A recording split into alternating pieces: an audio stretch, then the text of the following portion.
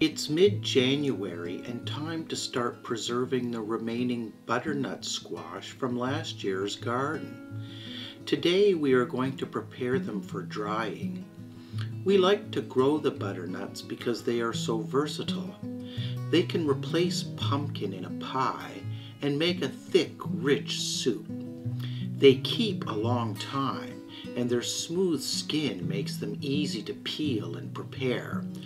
Our plants have been very productive, and these squash are unusually large, some weighing over 5 pounds.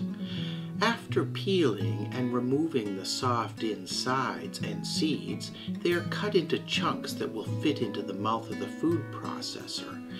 This batch will be shredded to use in making squash fritters. The food processor makes the job easy. Like most vegetables eaten cooked, the squash is blanched in boiling water. After cooling in cold water, the squash is poured into the colander to drain.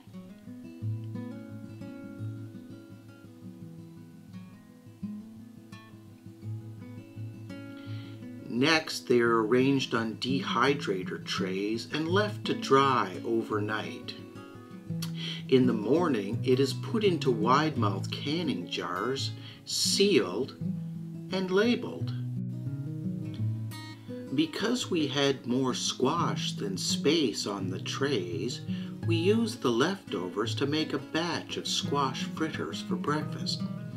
We used 5 cups of shredded squash, 2 eggs, 2/3 of a cup of flour, some salt and pepper and oil for frying.